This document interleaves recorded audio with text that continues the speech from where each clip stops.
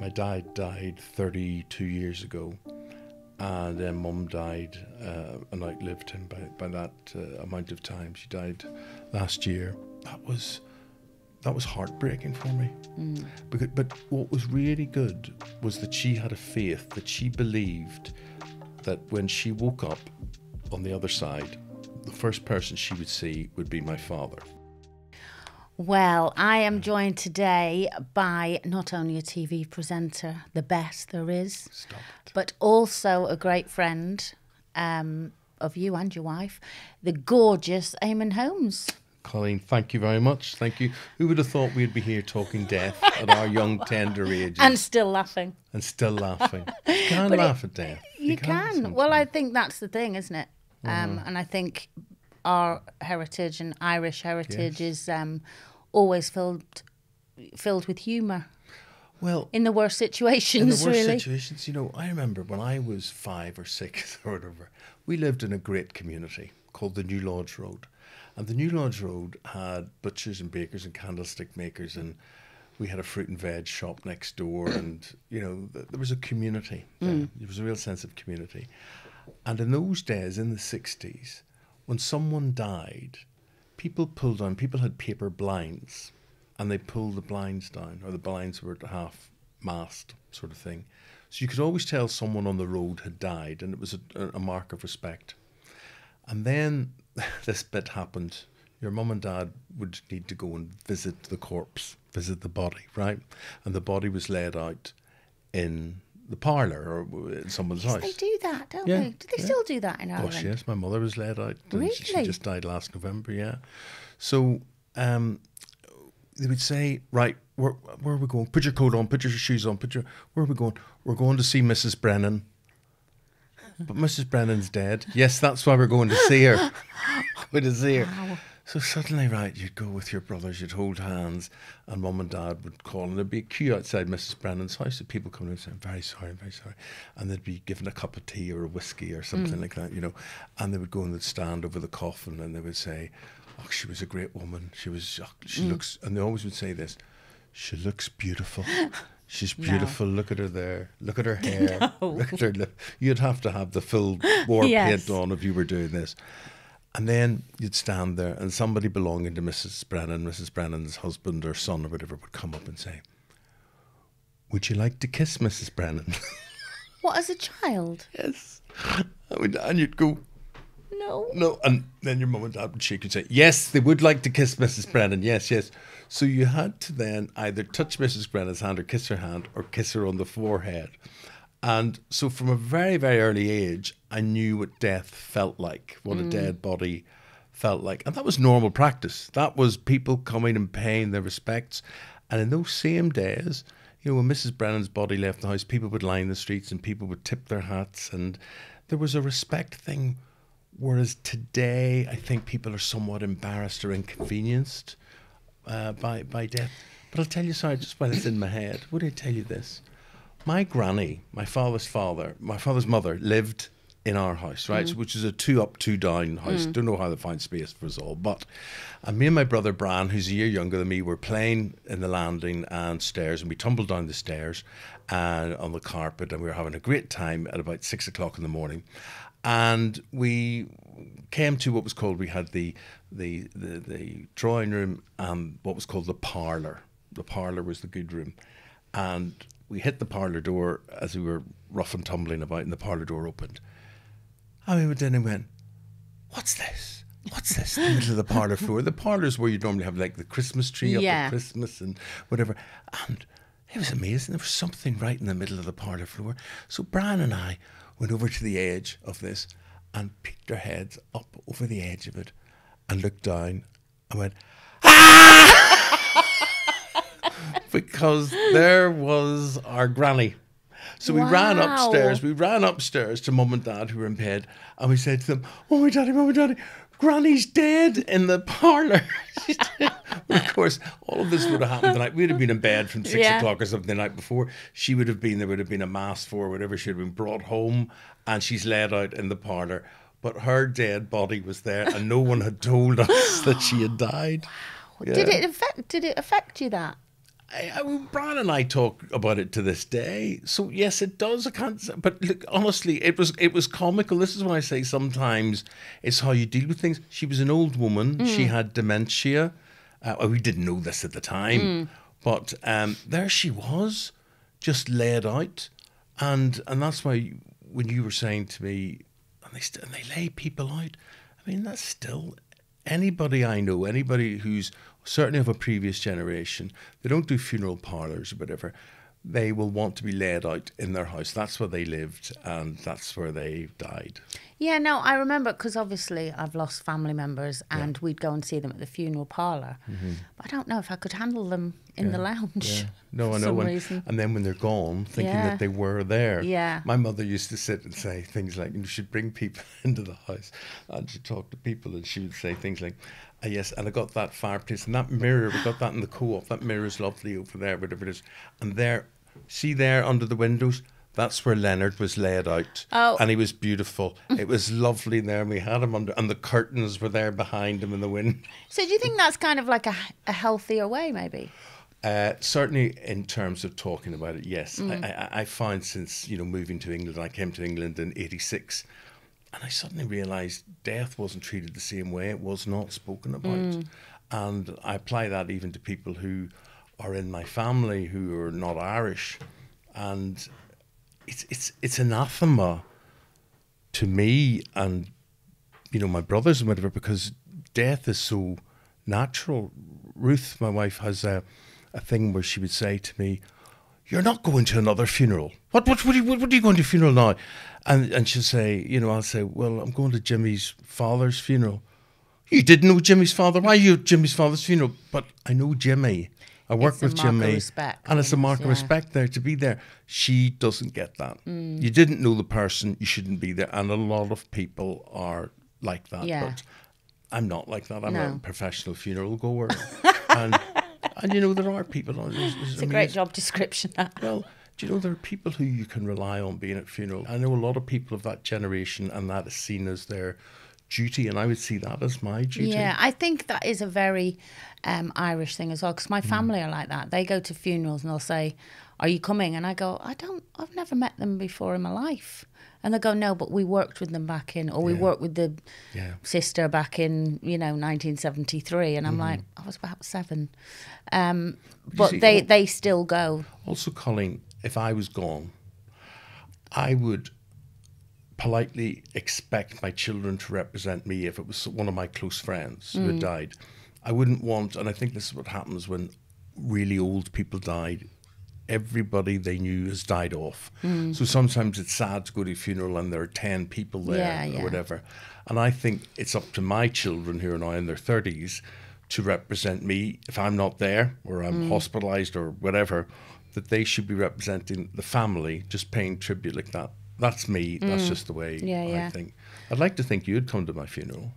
Absolutely. Well, hopefully not for many, many years. Hopefully Eamonn. not. Thank you. Hopefully not. You're right. I will come to your funeral if your wife lets me. She keeps trying jealous. to keep us apart, Eamonn. She'd be very jealous. jealous. She would hate to think that, well, if she died first, then I'd be having any joy at all in my life. If she goes, that's the end of all joy. That'd be it. That's sweet. But did you find that, so do you think it's important, especially for, a lot of people don't know how to explain to their kids about death. Yes. But it seems that you were brought up where it's very natural. You almost became immune to it in a way that, correct, Mrs. whoever down the road, we've got to go and see her and kiss her hand. Did that make it easier for you as a child to accept? Yes. So do you think it's important for people to maybe... Well, it was... Because a lot of people keep their kids away, don't they? Definitely. And look, horses for courses, whatever, but I was of a generation, being a very young child in the 60s, teenager in the 70s, and in my 20s, beyond in the 80s, that it was... There was definitely a sense of community. So living in Belfast... Your cousins lived around the corner. There was always cousins on daddy's side and mummy's side. Whatever. So we had, Ruth says to me, "You had the biggest family circle I've ever heard of." But we hadn't. We just had cousins. Yeah. So my mum had, 3 sisters and a brother, and they all had 5 children each. Yeah. So there was suddenly Same 20. as ours, yeah. Yeah. I meet cousins now that I've never met in my life. You go, I'm your cousin from your mother's third whatever. And I'm like, oh, okay. Yeah. But so then you had a duty when someone died in that family circle to be there and to visit and to, you know, go to the wakes and whatever. And therefore, I think it was much more normalised. Okay, then moved to England. You know, I've lived in Manchester, I've lived in London, and you haven't got close kin around you. Therefore, your opportunities of doing that sort of thing are much less, and the distances between people are much further apart. So I think that sort of prevents that in happening. But I think family around you and being consoled by people and people who are sharing your grief. You know, if I can share someone's grief or someone can share my grief, then I think that is a great help. And I noticed one of the things when my sister Bernie passed away, surrounded by family, obviously, and loads of great friends, but it was those people as you drove by who tipped their hat or just bowed their head, just total strangers, and it means so much to you, doesn't it? At the time, it's a tremendous mark of respect. It really is, even though they didn't know us, you know. But it was. I remember being so touched by that. So I think that's important. I mean, we talk about grief, and I know you lost your beloved mum last year. Last November, yeah. And the tragedy for you was you couldn't make it to the funeral. Just couldn't believe that. Of all things, you know, you expect to be at your parents' funerals. My dad died 32 years ago, and then Mum died and outlived him by that amount of time. She died last year, and I had this back problem, and then I had an operation that went wrong, and then I fell down the stairs and broke my shoulder. So basically I had 2 legs that didn't work and a shoulder that didn't work, and Mum died. And, you know, I couldn't get on a plane. We talked about air ambulances carrying you over doing this, but then at the other side, how would I get into the church? How would I sit down? Where would I stay? What would I do? And it just became, and I was in great pain. It wasn't a question of, well, I won't die. No, it wasn't like that. It just was, I physically couldn't get out of bed. I had carers who would bring me to the bathroom, who would dress me. And it was when it was really bad, wasn't it, for you? Really, really bad. Really, really bad. And that was heartbreaking for me. But what was really good was that she had a faith, that she believed that when she woke up on the other side, the first person she would see would be my father. And she was a professional widow for those 32 years that he had gone. And, you know, they met when they were 15, and that was true love. I mean, they weren't Darby and Joan. They were like, I mean, they bickered and they rowed and they whatever, but you could tell it was pure love between them. And she had a faith which was unshakable, that she would see him, and then she would have these conversations with you. Do you think your daddy will be older now, or what? Or do you think he looks the same? I said, well, he better not look the same, because look at you. You know, I say, do you think he'd not recognise me now? I said, Mum, he will have aged the same as you will have aged, and you'll recognise, or else you'll go back to when you last saw him, and you'll both be the same. But I found her faith very comforting, because my brothers and I, we just knew in our hearts she believes she's going to see Daddy. Same as my mum. Yeah. You know, I envied her faith because I didn't carry that faith, to be honest. But I used to tell her when she was alive, when somebody close in the family had died, my mum would be, well, they're going to a better place. And I used to envy that, because while I'm sitting there bawling my eyes out, she was getting comfort from it. Did that help you then in your grief? Definitely, absolutely, definitely. Look, my dad, as I say, 1991, April the 3rd, 1991, he took a heart attack and died. I was abroad filming for the BBC, and I had to get back, and those were the longest plane journeys of my life. To get the last flight, I was coming from Israel, and then I had to get to London, and then I had to get the last flight out of Heathrow that night, and I got up by the skin of my teeth, and it was long. I'm waiting to know you were going back to see someone dead, unexpectedly dead. He was the same age as I am now. And I have to say this, Colleen, that in all that time, I think of my dad every day, and I miss my dad every day, and because there was so much unsaid between us, and he was a good man, and yet I was probably mentally and physically closer to my mother. Probably. It's not that I didn't love my dad. I did love my dad very much, but me and my mum were like two peas in a pod. But I've never wept for my mum. But I could weep easily for my dad. And it's a strange thing because I actually wanted God to take my mum because she was suffering so much in the illness. My mum mentally sharp as a tack at 94. Absolutely. Mentally, she could take on anybody. But her body was weak and frail, and it was humiliating. She was a woman of great dignity. And to watch her being cared for, and she wouldn't accept care. This was the awful thing I used to say to her. She wouldn't accept care, people coming into her. She expected her sons to do it, and she would always say, if only I had have had daughters instead of sons, you're all useless. That was the way she was. She was just funny. But we were saying, Mum, this is not right. We shouldn't be doing this, and the boys shouldn't be looking after. I mean, I got off lightly because I'm living in England. But she definitely just had great dignity, and I watched that dignity go with her. So it's almost a relief when they go. It was for my mum. It was. You know, I don't think I grieved for my mum for a good 2 years after she passed, because for me it was just a relief, because it was a different person by the time she left, because she had Alzheimer's, which was just awful to watch. So it was a relief. But how do you deal with your grief? Do you know what? I do believe that if you think of someone every day, they're never gone. And the amount of times, I think of my dad and sayings that he had, if a thing's worth doing, it's worth doing well. Don't do it if you're not going to do it well. And it would come into my head. And today I was getting off a bench, and I had to really think about getting up. And I'm going 1, 2, 3 before I launch myself. And in my mind came this rhyme that my mother used to say all the time. So I'm going 1, 2, 3. And then here, Mary Ann McGee. She knocked on the door and turned around the key. And I think it was a skipping rhyme she used to have, my right? mum used to do it. Yeah, said it all the time. And it's funny how you finish sentences. So do you know what I mean? Where people aren't dead. They are always there in your life because they have left this. And also you have traits of them. Yes. You know, I say things and do things and think, oh my God, I sound like my mother. Yeah. Things that I said as a kid, I'm never going to say that to my kids. I now find myself saying. But yeah, I mean, what about now, how important do you think it is to talk to family members about death, about funerals, and certainly about how you want your funeral to be? Well, I think it serves no purpose, especially if you know you're at a certain age, or especially if you know that you've got an illness or whatever.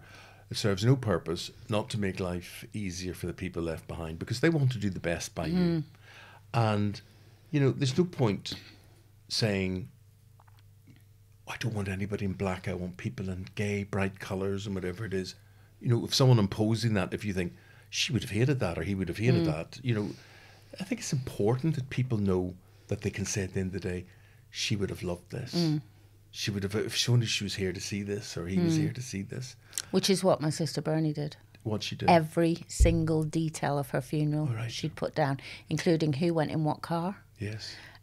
What flowers she wanted, what she didn't want any. She was very much an atheist, Bernie. But it was a production for her. It was a production, and I cannot tell you how much stress it took off the family on the day. There was no stress, because even people that might go, well, I want to sit in that car. It was like, well, no, but Bernie wants you to sit in this one. So no one could row. Yeah. So there was no rows between family members, who wants what and who thinks what. It's absolutely all day, it's what Bernie wanted. And it really, really took the stress out of, because funerals are hard, no matter how you can laugh and all of that, but they are cry in the corner. Hard, and so to take that stress off was the first time I thought, oh, because no one likes talking about their own death, really, or thinking about it. I think that's the problem. So, Eamonn, how important do you think it is to have the conversation with your loved ones about how you want your funeral to be? Colleen, I think when it happens, even if you know what's going to happen, people are rarely organised. And think of the favour that you're doing everyone around you by just making it easier. By just saying, do you know what? I remember with Mum, it was readings. It was like, well, what readings would she want or what? I knew she wanted sort of traditional Irish music. So we then had to go and get it. She didn't know how to get this. And then I got a singer who just stood at the side of the altar and sang these Gaelic hymns and things. And that was a big weight off everyone's mind. What was then really hard was to get speakers, was to get people who actually wanted to do a reading and could physically and mentally and emotionally do a reading. But did you, because you knew your mum so well, so you were able to go, this is what Mum would have liked? But would it have been easier if she'd have had all of that written down? I think what I was going to say was that she chose her own reading. Right, okay. The music was sort of left to us, but we knew... The music she liked. Yes, yeah. The type of music that she liked. And listen, there was, Malachi Cush who sang, and getting Malachi, who is a part-time school teacher, was just incredible. She adored Malachi, it was so good. But just think of the pressure that takes off people. That people just want to carry out your wishes. Yeah. Would he be happy? Would she be happy? Does this do them proud? And I think it's great. I think if you can go to, a company and they can arrange this for you and see it, I think it's the most important part of your life. So do I. People say, oh, marriage is important and whatever. But how you say goodbye to someone is really important. And who says goodbye to them? And I think it's people's duty to turn up. I really do think it's a duty, and to be proud to have been there and say, I was there to say goodbye. And a whole conversation from every age, because we always assume we're all going to be old. But actually, it's a conversation that should start. Me and my kids have the conversation now. They ask me what I want. I go to them, what would you want? You're not even remotely old. Oh, look thanks, at you. Simon. Yeah, but your eyes have gone as well as your back. But equally, but we do. My kids, I ask them what they want. God forbid. Because God forbid, I hope that never happens. We have the conversation. And it already makes me feel, okay, we all know now. So it is very important. But if you've written it all down, that's why it's important. You don't need it, because you just get whoever's the closest to you to go, this is where I've left it, and read this out, which is what Bernie did, But you see, so many people haven't got an idea when it comes to a reading, whether it's a religious reading or not. You know why he buried George Best? Did you? God, this is what, physically? What, you actually... It was the biggest, it's the most surreal honour of my life. That I got a phone call one day after George died, and from his family, and they said, Eamonn, we're not religious. George wasn't religious. We don't want a vicar or a priest over this, whatever it is. We want someone to conduct his funeral. And I'm going, right, and I think they're going to say, who would you recommend? Yeah. And they said, so the family have sat down and talked, and they thought, you. Me? Now, this was a man who I idolised, right? And who, this was the biggest funeral ever held in Northern Ireland. He's the most famous person that's ever come from Northern Ireland. And you know what? I knew I had to do it. I didn't seek to do it, but I had to do it. And it was at Parliament Buildings in Stormont, and it's an amazing driveway down to the main road. It was the worst day weather-wise. Torrential rain, biblical proportions. And I had to keep it together that day. And I just kept thinking, that's Georgie. That's George, the Belfast boy, in that coffin in front of me. But it was the most tremendous honour to be asked to do that and officiate, say the words. That's what I was doing. I was saying the words, and I was introducing the readers and things like that. But that was an amazing thing. So if, do you ever think about what you want when you go? Yeah. I'm quite clear. I'm quite straight about what Have you told people? Yeah, but nobody listens to me. No, but they will. Tell me, I'll make sure it happens. I want you there. Okay. And I'll be there. I want quite a lot of women there. And I want them in black. Just to annoy Ruth. I know you. No, it just makes me look better. I just look, because people would say, was there ever anything between them, do you think? Why is Colin crying so much? Disproportionately to everybody else. I'd like a veil. Which I will be. Yeah, I'd like a veil. I'd like women there. And black veils. Yeah. And looking, what they call mantillas or something like that. They're Spanish ones, yeah. But just dressed in black coats or black. So you want everyone in black. You want traditional black. Absolutely. Do you? Absolutely, like a uniform. I think sometimes it's a dog's dinner when people turn up in overcoats and T-shirts and different colours and whatever it is. And I think, for goodness sake, people used to dress to go to church. Oh, you're so like my brother Brian. Yeah. Because Bernie not wanted, but she was like, wear what you want, but you don't all have to be in black. But to my brother Brian, it's like, I'm wearing black. Yeah. He sees it as respect. I've gone, yes, respect. I've gone to funerals where the code has been wear a T-shirt, whatever, and I've turned up in the full black suit, whatever. It's just because that's me saying, this is the way I want to pay my respects. But do you want it to be, is it going to be a very solemn? Do you want people to be very solemn? Oh, gosh, yes. I want people, yes, I want crying. I want... You see, if that happens now, I'm going to laugh. Because I'll be thinking, I know he wants me standing here sobbing, but the thoughts of him saying that is making me laugh. No, see, in showbiz, if you had this there over my coffin for the Requiem Mass... Here or Ireland? Oh, definitely Belfast. Yeah. Patrick's Cathedral. It's not a cathedral, it's what's called a pro-cathedral. It's between a church and a cathedral, but it's where I was baptised. It's where my mother and father were. It was our parish constituency. It was... everything. It's where life happened for us. Yeah. So I would like that. And I mean, it was not too much to ask. I think no lower than a bishop conducting, but maybe a cardinal or someone like that, a cardinal or bishop, maybe a monsignor. But I think about that rank. Yeah. I'd stop short of the state funeral, but. Do you expect a holiday for Belfast, like a holiday work-wise? Everyone has the day off. I'd like people in the streets with their heads bent. Yeah. For at least a mile. That sort of thing. Don't. I'm feeling the pressure already if you go here, if this doesn't happen. I feel like I've let you down. No chance of it happening. Yeah, I bet there is. But I like the idea of black, and I like the idea... I do think that the Cardinal should take a day off to say the Requiem Mass. Requiem Mass, they go on for days. They're like 4 hours. Well, yeah, but plenty of incense every now and again, and candles and things like that. And then, and then I've got my brothers, and I've got Leonard as the eldest, and then comes me, and then comes Brian, who's a year younger than me, and then Colm and Connor. And they would carry the coffin. They would be my pallbearers. And that would be a tremendous honour. Music? Well, the music would be, I like all traditional church music, and there's a fellow called Malachi Cush, who's a singer in Ireland. I'd like him to sing some stuff.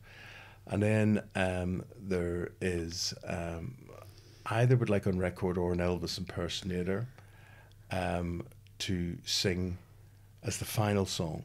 Right. Bridge Over Troubled Water. Oh, really? Great. If you're lonely, feeling blue, ooh. Let's hope he sings the right lyrics.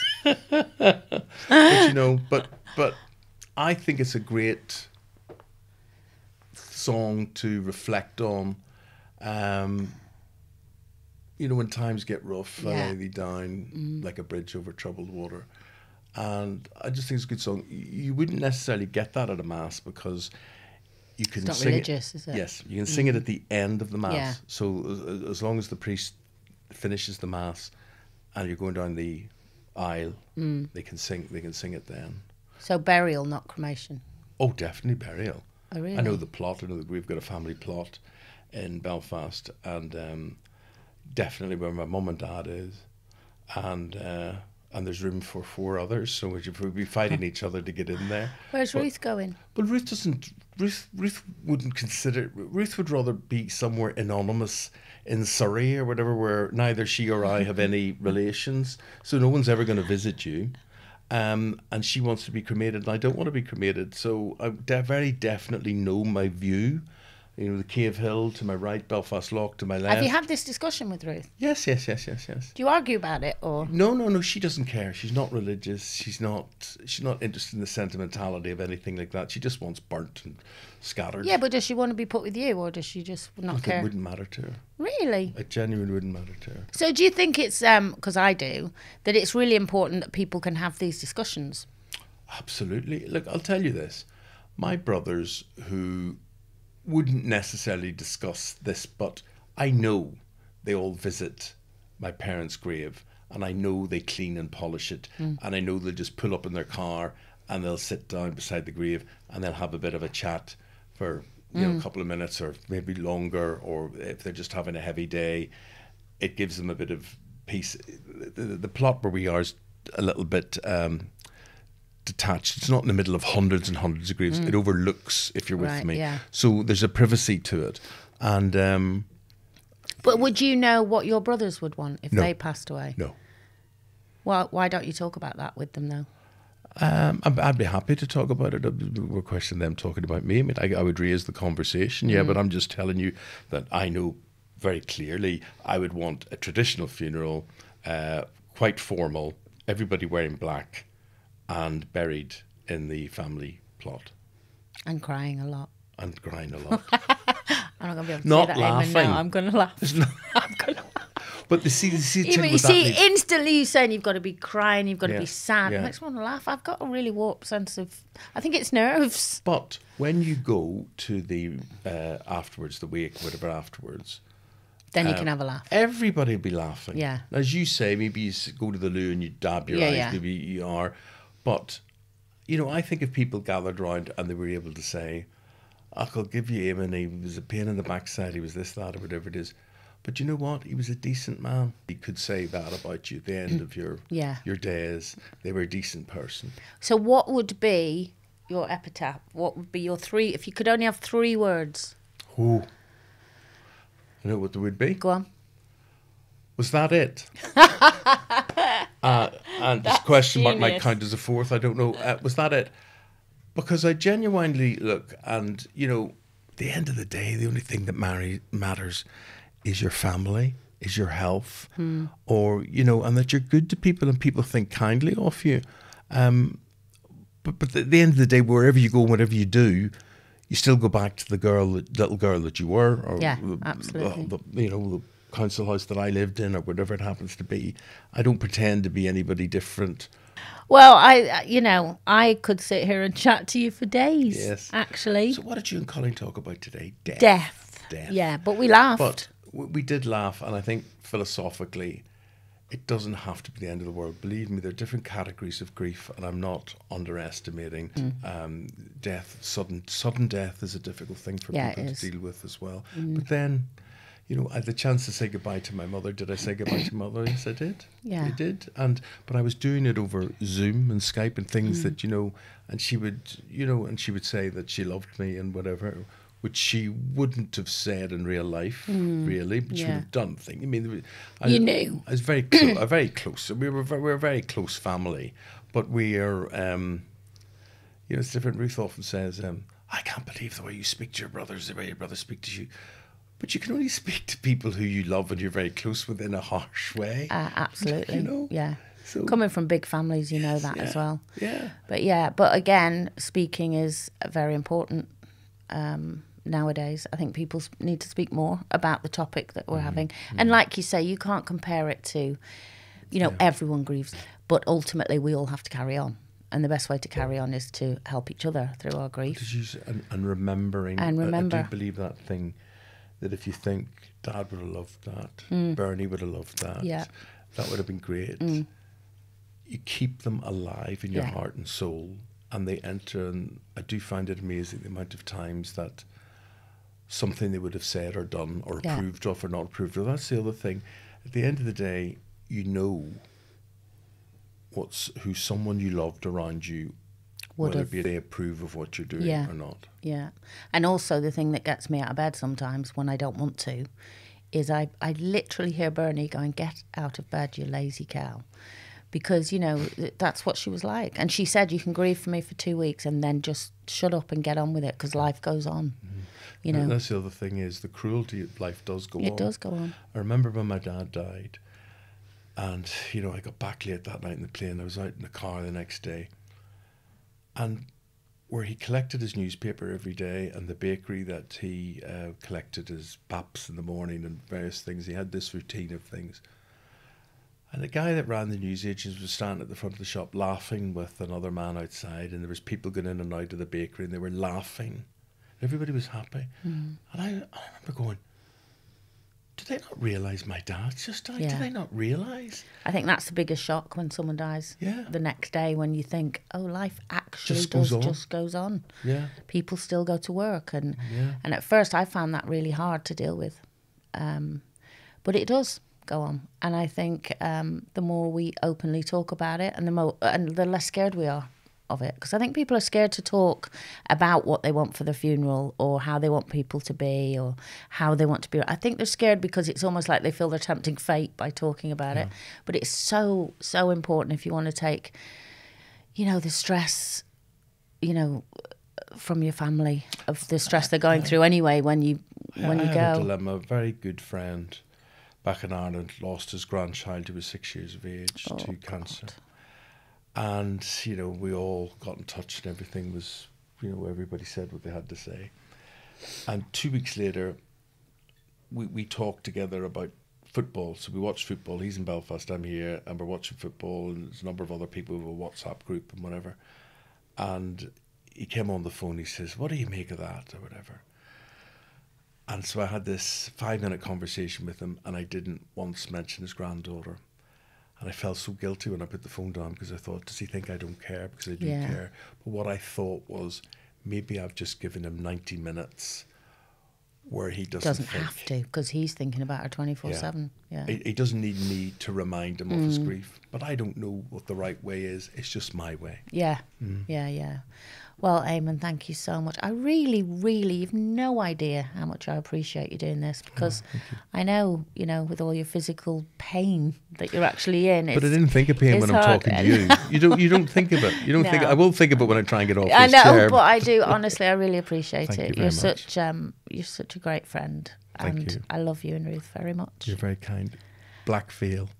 Black veil, And lots of tears. Even if you're not crying, just pretend you are with a white tissue. No, trust me, I will be crying. Okay. Because the thoughts of life without you are just not worth bearing about. Thank you very much. God bless you. Thank love you you very much. loads. Thank you for coming in. Hello, ladies, and welcome. I'm going to make you introduce yourselves on this because I don't want to get it wrong. My name is Tracy Harriman. I'm a funeral arranger down on the south coast for Co-op Funeral Care. Lovely. I'm Yolanda Clark and I work for Cruise Bereavement Support in the Manchester area. I'm an administrator, I'm a bereavement support volunteer, I'm a supervisor and I'm a group facilitator. And that's why I didn't read it out. I'd have never remembered that. That's a lot. I just about remember it myself. That's a lot of pressure on you there. You're covering a lot of things. Well, I'm going to start with you, actually, Yolanda. And I've got things written down here because I want to really make sure this is right for everyone that's listening. I'm going to start by saying, why is talking about death in our life so important, and would discussing it more openly make it better equipped for when the time comes? Well, there's one thing we're sure of, and that is that everybody will die. And we don't want to face that, but it's the truth. So we come across death, whether it's navigating the death of a loved one or whether it's facing our own mortality. So death is a part of life. We watch the news, death is on there. We watch films, death's on there. So it is a part of life, but we shy away from it. So it's really important that we start talking about it so it doesn't feel like the big scary monster that in some cultures they accept, because death is part of life and it's part of the circle of life. And in what ways can seeing a loved one through an illness affect the grief process? You grieve several times when somebody's ill. So there's something called anticipatory grief, and that's the grief you feel when you anticipate somebody's going to die.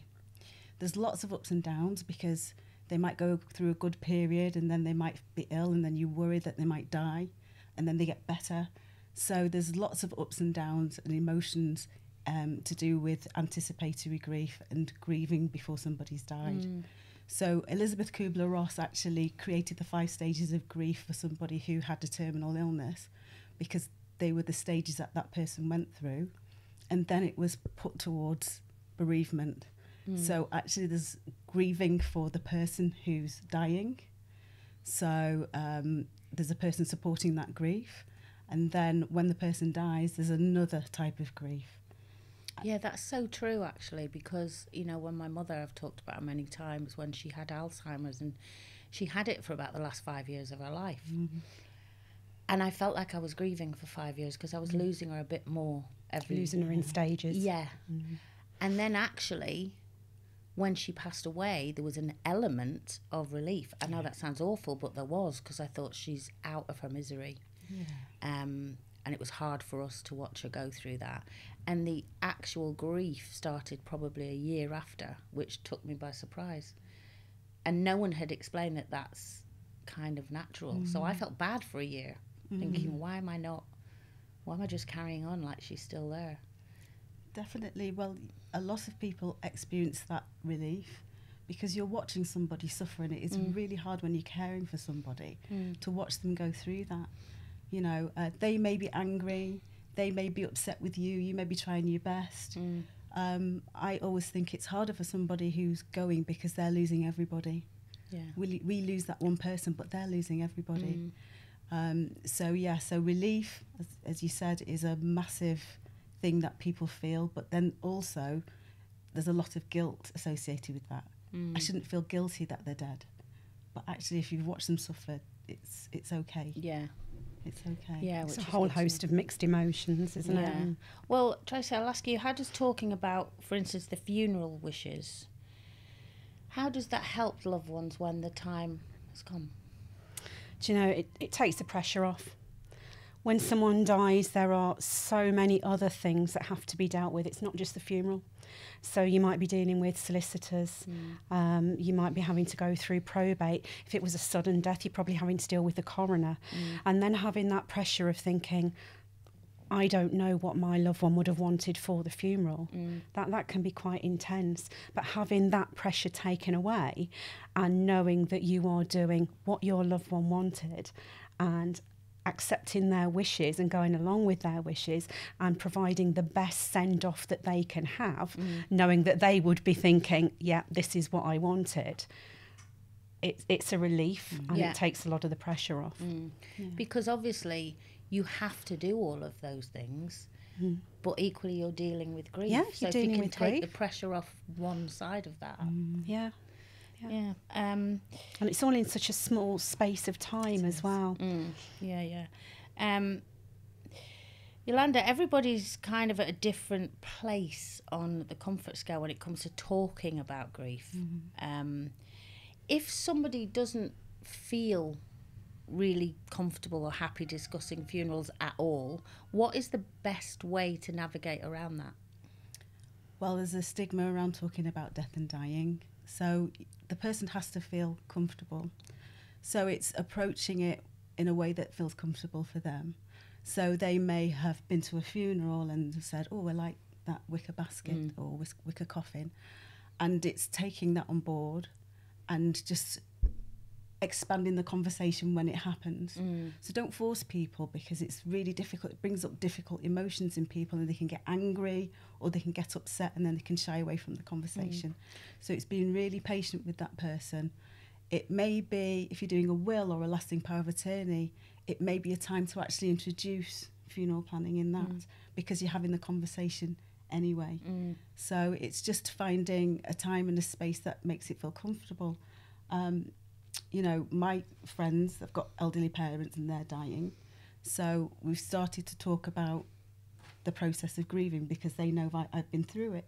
So once that conversation started, we started talking. We've also started talking about our own funerals. So it's just finding the right in to start those conversations. Do you think it is that we still have such naturally a big fear of death. It's still a taboo. Yeah. It's still a huge taboo. And it's almost like, oh no, if I talk about it, it's tempting fate. I don't want to talk about it. I don't even want to think about that right now. But it is so important, isn't it? It is, and you know, we can learn a lot from different cultures. Lots of different cultures are quite open talking about it.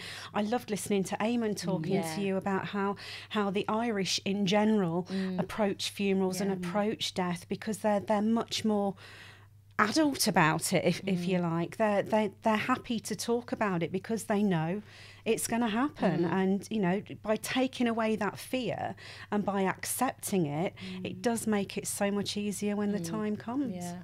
It's also a learnt behaviour, because if you have been taught to be fearful of death, that's what you're going to do. So it's a re-education. So everybody has to be re-educated and start from when people are little. Take children to funerals. Don't let them think it's some really serious secret society. Let them know what it's like to grieve and be part of that grieving. It's bringing it in naturally as well. You don't have to sit down with someone and say, right, okay, this is what I want for my funeral, or what do you want for your funeral? And I know one way of introducing it more with my son, we've had the odd little conversation before, was actually watching the Queen's funeral. Oh, right, yeah. And I kind of made that always starts a conversation, isn't it? Yeah. So I made very light of it and said to my boy, I hope you're paying attention, because this is what I want. Yeah. But, you know, perhaps show tunes instead of the hymns. Yeah, and, yeah. you know, and we made a little bit of a joke about it. But if you can treat But it that will as... stay in there for him. Oh, yeah. Yeah. But it again, it makes it easier to kind of keep bringing it up through life and not being Shying afraid away of it from and not it, yeah. treating it as a taboo. If you can introduce the conversation naturally and not treating it as something that's got to be a sit-down serious conversation and this is what we're going to talk about today, then it makes it easier in the long run to treat it as a natural process. It's like my daughter said to me recently, actually, when my sister Bernie passed away, my daughter was on a school trip. And over in Paris, I think it was. Lucky her. So I never got school trips like that. But she only said to me the other day, because at the time, thinking I was doing the right thing, because she was like 11 or 12, I think. And I thought, no, let her have her school trip. But obviously the funeral was happening. And she said the other day, my biggest regret is that I didn't see Auntie Bernie. And you think you're doing something right as a parent of protecting them from that. But actually, if we'd have been able to, I should have asked her. I should have said, do you want to come home for the funeral? But I didn't. I just thought, no, she's better away. Children are really resilient if we give them the opportunity. We tend to wrap them in cotton wool. Yeah. But actually, they can face more than we give them credit for. Yeah, because she feels like she didn't really get to say goodbye properly. Children still need closure. Yeah. They do. But equally, what about if children go, I don't want to? Like my eldest son, Shane, is very, don't want to. When he was younger, especially. I suppose that's fine too, is it? It's people find their own ways of saying goodbye. Yeah, yeah. It doesn't have to be stood in a church or a crematorium. So what are some of the personal ways a family can remember a loved one? And do you feel people are fully aware of all the choices available to help them remember a loved one? I think there is still, as much as we try and promote the idea that you don't have to go down the traditional road of everyone wearing black, and I know it appealed to Eamonn, and I know that's what And my Eamonn... brother. Yeah, a lot of people do like still want traditional. that. Yeah, they do still want that. People still think they've got to have the Lord's my shepherd or abide with me during the funeral service.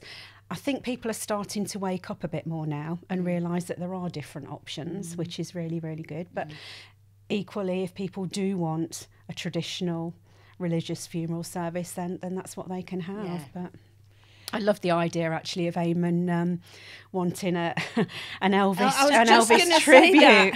I think that's fantastic. And actually, have you had some like comical, well, not comical, but unusual requests about funerals? And actually that was a really nice way of pairing up the traditional with something personal.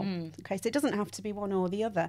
But actually, I work with a team member who is an Elvis tribute act in his spare time. Right. So there have been times when he's donned his rhinestone-studded white suit and driven the hearse and even sung at a couple of funeral services. That's fantastic, isn't so it? yeah, think I'd there's want no something reason like why you can't. We can arrange it. Just remember I said that, okay. Maybe not Elvis, I'll think of someone. How have the way people remembered loved ones changed in recent years? Do you think it's much more like that now, where it's less traditional? It definitely is. We actually arranged one not so long ago where we had a full-size cardboard cutout of a Chippendale make an appearance, you know.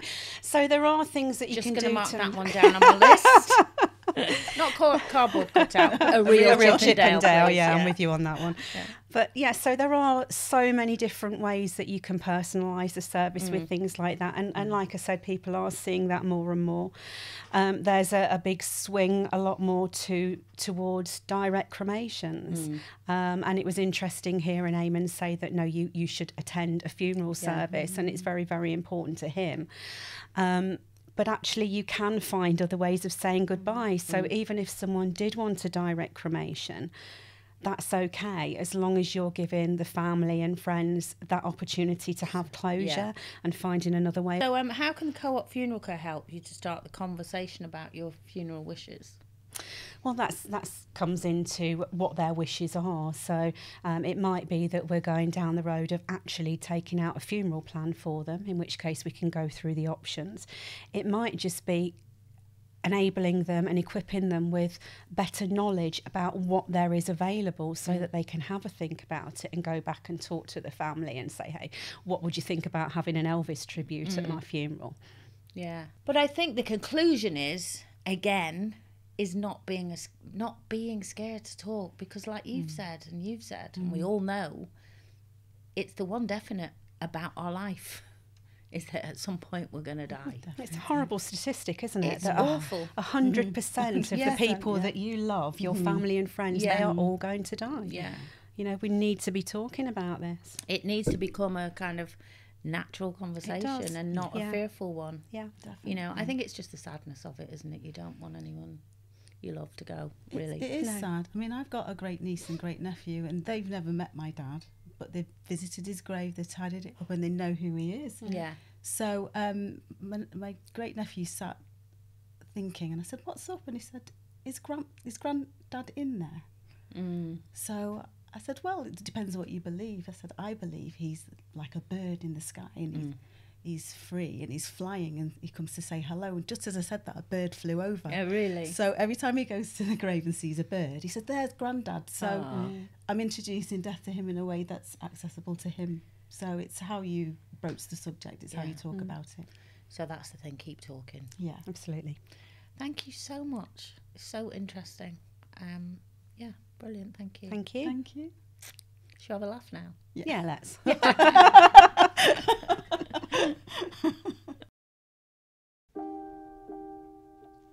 This podcast is a Reach Studio production brought to you by Co-op Funeral Care as part of its new Let's Start Talking campaign. Don't forget to subscribe to Let's Start Talking on Apple, Google or Spotify, and you'll never miss an episode.